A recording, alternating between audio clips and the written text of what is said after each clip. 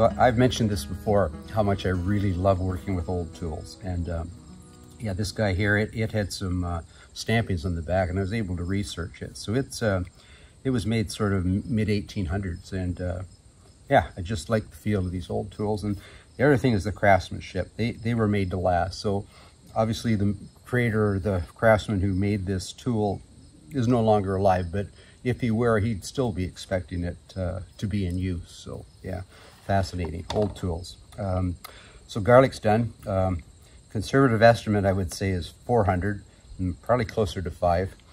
So now what I'm going to do is separate it into 1/4 of it's going to go back in the ground, and 3/4 of it's going to go in a dry, cool place in the house for winter use. And obviously we're going to have to gift a bit of this away because there's a lot of garlic there. Yeah, so as far as growing garlic, anybody that's interested, probably the easiest crop you can grow. So we're going to plant this first week in November, about the time deer hunting starts. Once we get back from our moose hunt, it'll go in the ground. We mulch it, and that's the last thing we do. We don't do anything until we harvest it the following year, and it's one of the first green things to come up through the ground. So good food, good for you.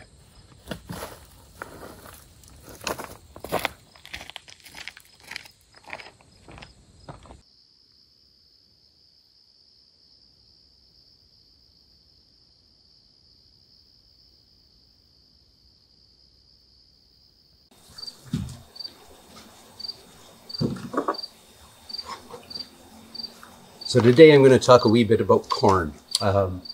Yeah, at one time was considered the #1 food that feeds the people on this planet, billions. I think it's been replaced by rice due to the fact that corn is used for other applications now. But it certainly was the #1, and perhaps still could be. It was first developed, they believe, around 10,000 years ago in southern parts of Mexico by indigenous peoples. They called it maize, we call it corn. And it feeds the world then, and it's still feeding the world now.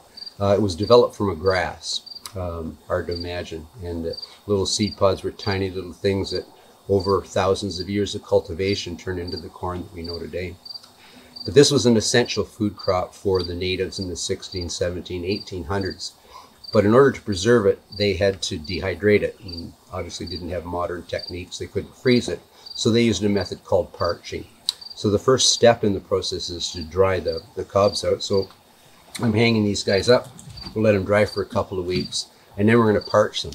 The parching has a couple of things. #1, it will help in the preservation, but it also cracks the hardened kernel so that it's easier to mulch, to grind up and use it for other applications. Anyway, we're going to talk a little bit about that later when I actually get to the parching part, but for today I'm going to get this corn hung up here and get it started to dry.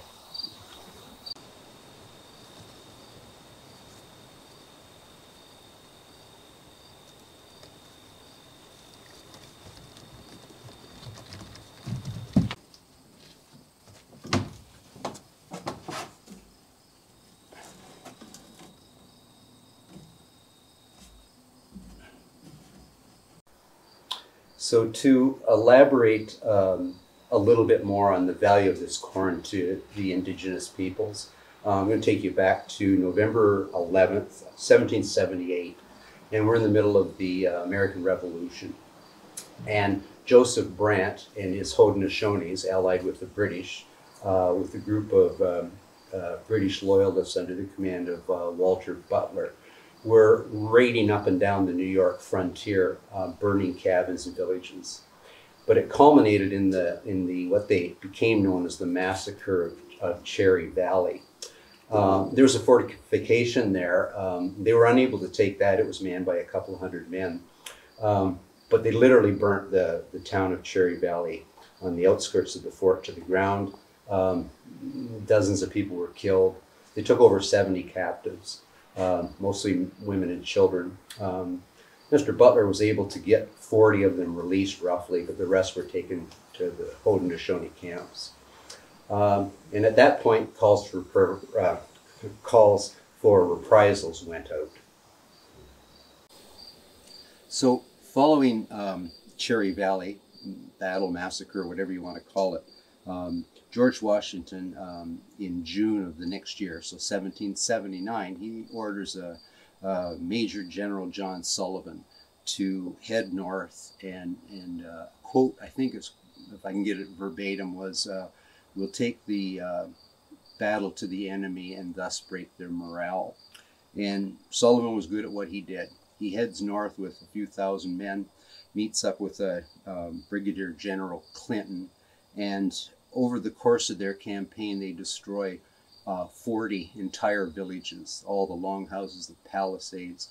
At that time, the natives were putting down their corn for the winter, their food supplies. Literally burnt hundreds of thousands of bushels of corn. They destroyed and burnt hundreds of acres of cultivated orchards. And thereafter, from that point on, the strength of the Haudenosaunee Nation was broken. What warriors were left faded off to fight again, and the remnants made their way north to British-owned soil. And to add insult to injury, the winter of 1779, if one looks at the records, was one of the worst in decades in terms of snow and temperatures. So now they're in the Canadas, but the British have meager supplies to feed them because they're at war with the American colonists. A lot of them starved, a lot of them died. A very cold, frozen death in the north. Anyway, sad bit of history, and yeah, a lot of it is based around that simple food product right there. We kind of take for granted today.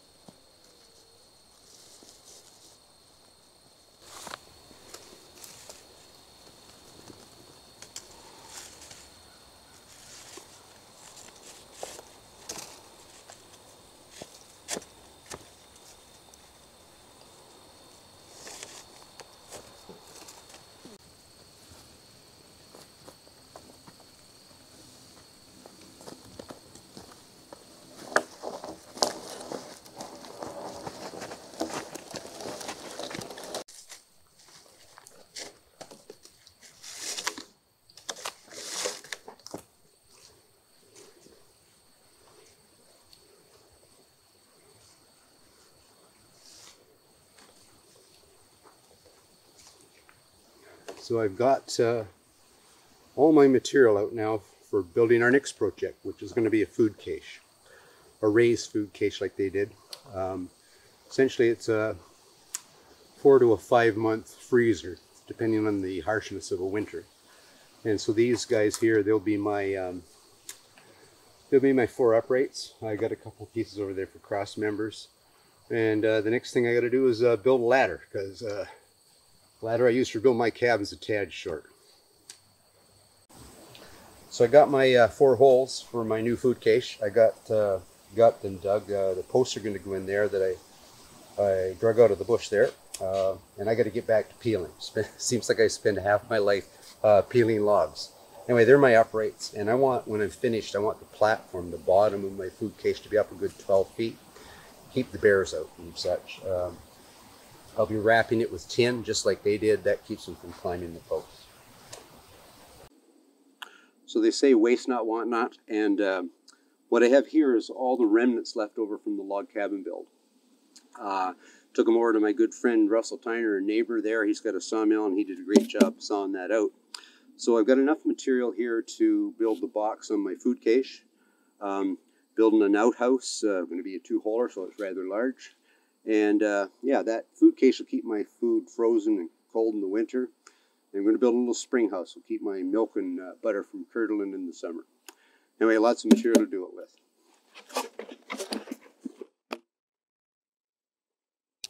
So before I get at building that there food cache, I got to build myself a ladder. It's interesting. I get a lot of feedback from people commenting on our channel, and a number of them in the winter said, you should build yourself a taller ladder, because I built this little thing and I struggled the whole build of the cabin with it. Should have built this one back then. Anyway, yeah, I've got to get these hewn out, some flat spots, both on the uprights and on each of the rungs. And I'm just eyeballing it, and I want them about a foot. And that old saying, no measurement supersedes a fair line, comes into play once again. All right, back to peeling logs.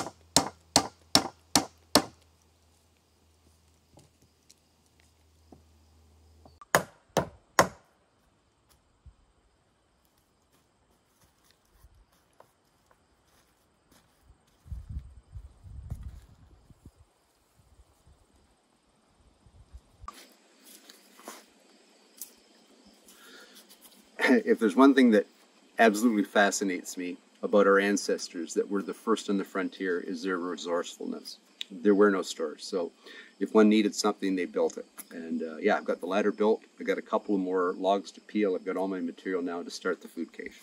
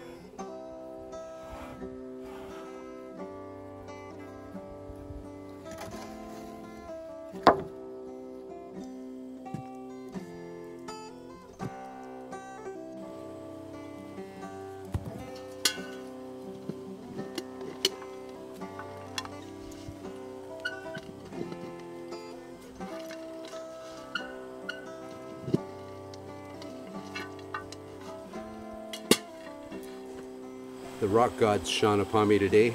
Got 4 holes dug without too much difficulty. Big old honking blisters of rocks. Right, ready to set the poles.